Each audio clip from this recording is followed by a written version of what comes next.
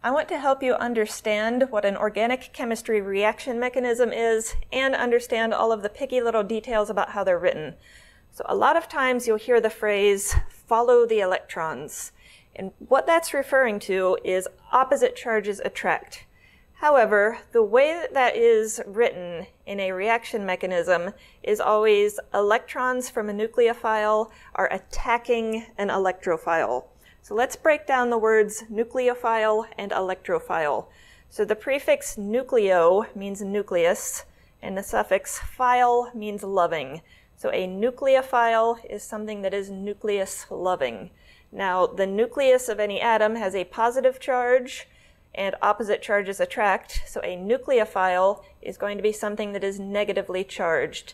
In other words, something that is rich in electrons. So it's often going to be a lone pair of electrons or a multiple bond with lots and lots of electrons. Now the word electrophile, the prefix electro is referring to electrons. So electrophiles are electron loving. Next, there is a big difference between a chemical equation and a reaction mechanism. A chemical equation gives you the initial reactants, meaning your starting materials, and the final products, meaning the ending materials. This tells you what happened, but it says absolutely nothing about how it happened. A reaction mechanism gives you the how. It goes over step by step by step how a reaction occurred. So I'm going to go through this mechanism and point out all of the picky little details about how it's written. So first, I want to talk about curved arrows. A curved arrow shows electrons attacking. So this is showing electrons from the nucleophile attacking the electrophile.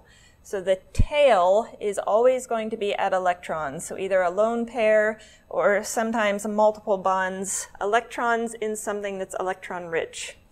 And the head is going to be pointed at the electrophile. So this hydrogen chloride is polar. The chlorine is more electronegative than the hydrogen, so the chlorine is going to have a partial negative charge, hydrogen has a partial positive charge. So this is basically showing opposite charges attracting, but in the form of electrons attacking something with a partial positive charge. Now, this would form a new bond between this oxygen and this hydrogen. That's a problem for the hydrogen because hydrogen can only make one bond at a time. So it is going to give up these two electrons that it's sharing with chlorine. Chlorine is more electronegative than hydrogen, so it's going to take those two electrons. And the way that this is drawn is another curved arrow. So you are seeing these two electrons that were shared going entirely to the chlorine. Let's talk a little bit more about these curved arrows. So it has to be curved to show electrons moving. And if there is only one head, that implies there is only one electron involved in the attack. These were both drawn with two heads. That implies two electrons are involved in the attack. So curved arrows are going to be showing electrons moving. Then we have our reaction arrow, and we write the intermediate products of this very first step. So this oxygen is now bonded to two hydrogens. It has one lone pair of electrons and a positive charge. And the chloride has a negative charge and 4 lone pairs of electrons on it. Notice that our overall total charge is the same. Here nothing is charged, so the total charge is 0. Here we have a +1 charge and a -1 charge, so that's still a sum of 0. Now, the way these mechanisms work is that they generally pick one chemical compound and carry it through the reaction step by step. So I'm going to take this particular product, and it's going to be my reactant in step 2. So right now I'm just rewriting that. So oxygen is electronegative, meaning it prefers to have a negative charge. And here it has a positive charge. This oxygen's unhappy. So what's going to happen here is that this oxygen is going to be fighting over these electrons that it's sharing with the carbon, and a lot of times it wins that battle. So electrons in this carbon-oxygen bond are going to go entirely to this oxygen. And this molecule breaks apart in the process. So step 2, we end up with 2 different products. We have a carbocation and we have water. In order for this reaction to actually occur, these intermediate products need to be relatively stable, and here they are. Notice that these 2 arrows are different. Let's talk about the reaction arrows. So the reaction arrows are always drawn with straight lines.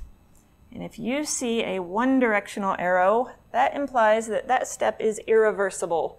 So once this occurs, there is no going back. The 2-directional arrows imply that that step is reversible. There is an equilibrium here. Reaction is occurring in both directions.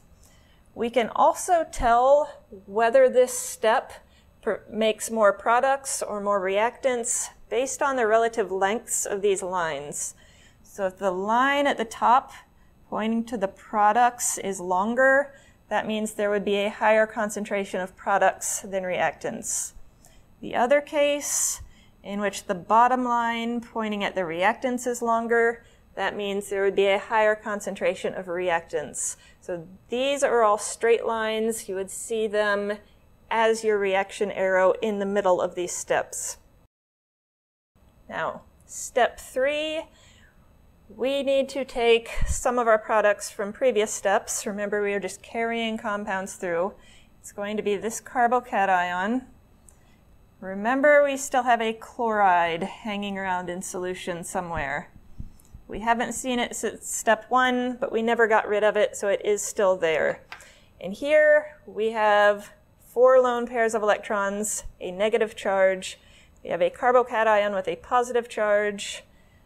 These electrons are going to attack the positive charge. This is going to be irreversible, and it's going to happen quickly. So I'm writing the word fast above the arrow. And product that we end up with is this. Overall, the OH group was replaced with a chlorine. But many, many picky details along the way. Now let's talk about the words fast and slow written above these reaction arrows. Those might not always be there, but when they are, there's generally only one slow step. The slow step can also be called the rate determining step.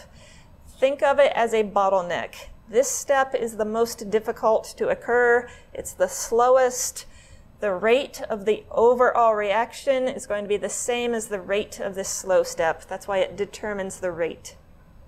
Reaction mechanisms are powerful. Once you figure out the mechanism through which a specific reaction occurs, you can predict that similar compounds will undergo the same reaction through the same mechanism. A lot of these mechanisms even have names. What I just went through was an example of an SN1 mechanism, standing for unimolecular nucleophilic substitution. Thanks for watching Chemistry in a Nutshell. If you feel that I've earned it, please like this video and subscribe to my channel.